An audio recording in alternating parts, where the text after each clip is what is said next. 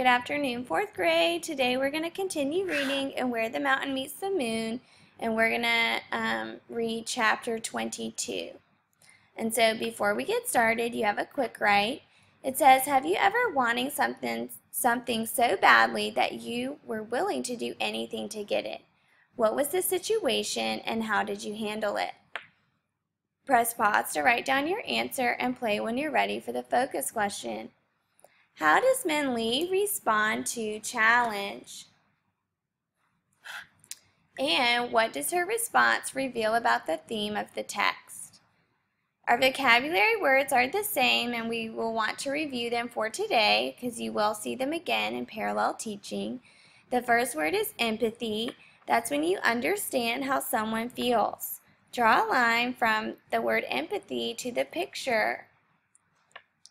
The second one is perseverance. That's when you try and you do not give up.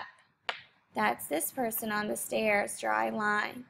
And then the last word is clever. That's when you are quick thinking and smart. And we have a picture of the owl.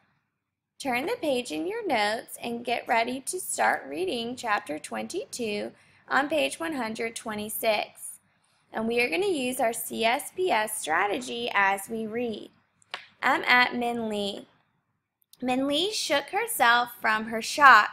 The king, Min Lee said. I can't lose him now. And in a panic, she began to run after the tattered figure. And it was quite the chase, or it would have been if the beggar had realized he was being followed. He wove in and out around people and bins of rice, each step taking them closer to the unused areas of the city. Behind a pile of discarded baskets, Min Lee thought she had lost him, but luckily the gray sleeve of his loose jacket waved at her, and she saw him round the walled corner of the inner city. As an abandoned wagon hid her from his view, she saw him push against a portion of the wall. With a slow groan, the wall moved. It's a secret door to the inner city, Min Lee gasped, and she was able to reach it just before it closed completely. With both hands, she pressed hard against it, and the door pushed open. We'll stop right there because we have information about our character. In this first paragraph, we learned that Min Lee chased the king down the street. And we would write that down in the first part of box 1. Min Lee chased the king down the street. Press pause to write down your answer and play when you're ready for the quote. And we would write down this quote that says, and in a panic, she began to run after the tattered figure. Silently write that down in the second part of box 1. Press pause to write down your answer and play when you're ready for the setting. For our setting, we know that Min Lee is chasing the king through the market to the wall of the inner city. So we would write down in box 2, Min Lee chased the king through the market to the wall of the inner city. Press pause to write down your answer and play when you're ready for the quote. And we will write down this quote on page 127. It's a secret door to the inner city, Min Lee gasped, and she was able to reach it just before it closed completely. Press pause to write down your answer in the second part of box 2 and play when you're ready to keep reading. We're going to keep reading in the middle of page 127. And like a lid of a jewelry box, the door opened into a landscape of radiant colors. The bamboo, pine, and plum leaves seemed to shine in the sun, as if carved from the emeralds, and the accents of the pink and red flowers were like nestled rubies. Steps away from her feet, Min Lee could see a patterned pathway made of water-worn pebbles. The central jade-green lake mirrored the arching tiled roofs of the pavilions and the rough beauty of large, weathered rock sculptures. A winding covered walkway lifted up from the cloudy water like a lotus flower. It could only be the palace garden. But Min Lee barely noticed this. Instead, she stood with large eyes staring at the figure in front of her. The beggar was wiping his face with a delicate white cloth, and Min Li saw again that he was not an old man at all.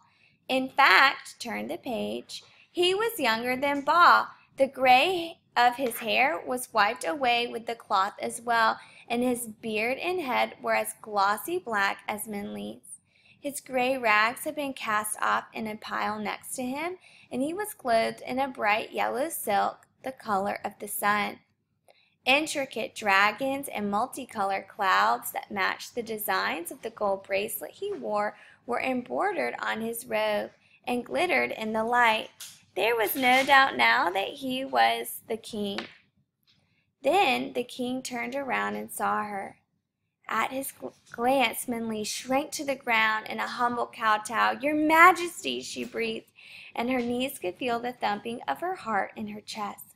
"Caught!" Min Li heard him say, and she peeked up to see the king looking at her with the same amused expression he'd had as a beggar watching the people eat the peaches. He shook his head at her, and his eyes twinkling at her could have been the young father of one of her village friends. "And by you," he said, "my little benefactor. I knew you were a clever one." We'll stop right there because we have our problem is that Min Li has been caught by the king. That is part of the problem. So make sure you have this underlined, and we're going to keep going for the second part. "Your Majesty, Your Majesty!" A chorus of voices came through the air toward them, and Min Li could see a parade of servants in the distance running across the zigzag bridge. "Well, you mustn't be caught by them," the king said to Min Li. "Then they will find out about my little adventures, and then where will we be?" And he pulled Min Li up to her feet and pushed her behind one of the giant gnarled stone carvings, kicking his rags over her. "Quickly, quickly," he said, "and don't say a word. I command you not to say a word or to come out until I say so." We will stop right there because we have the second part of the problem. And in box 3 we will write, Min Li gets caught by the king, and he tells her to hide so that he doesn't get caught by the palace servants.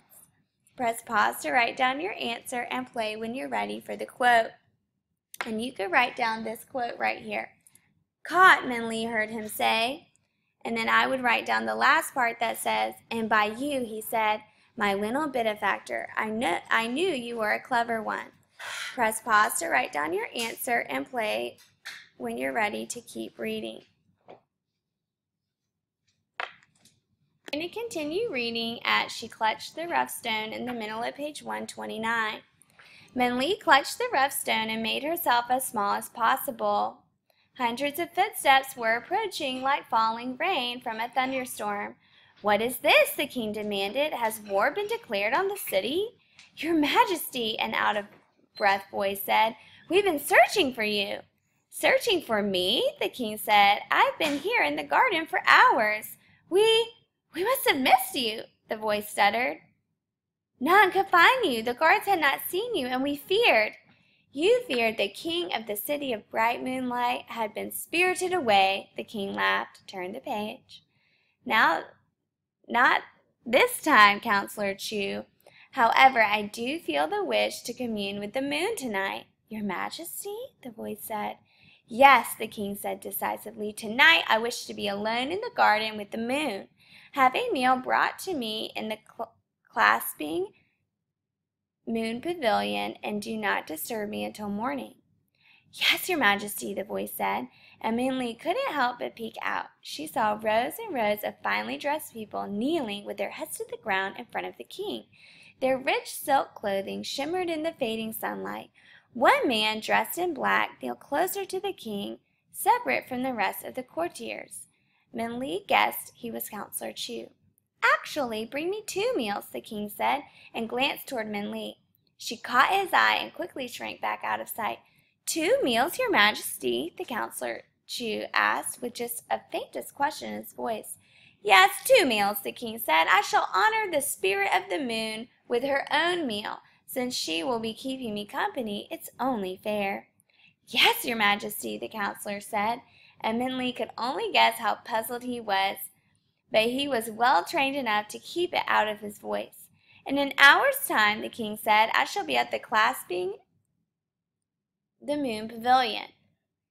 I want the food waiting for me and nothing else. I do not wish to be disturbed by anyone this evening." "Yes, your Majesty," the voice said again, and Minli could hear the shuffling and swishing of silk as the group rose and took leave of the king. "They've gone," the king said in a low voice. "You can come out now." Minli crawled out from behind the sculpture. "Well, my little friend," he said to her, "now that you know who I am, come walk with me and tell me who you are." All right, and we would underline that last part because we have the solution. And in box 4, we would write, "The king orders his servants to bring him 2 meals and not to disturb him until morning. Then he and Minli go for a walk so that he can get to know her." Press pause to write down your answer and play when you're ready for the quote.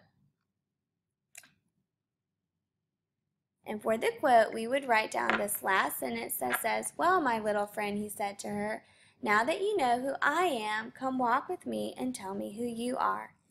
Press pause to write down the quote and play when you're ready for the paragraph. And for the paragraph, we want to know, what challenge did Minli face and how did Minli respond to the challenge? And so you should talk about how Minli chased the king because she's trying to get the borrowed line, and how he, instead of, being mean to her, he was actually really nice and he wants to get to know her.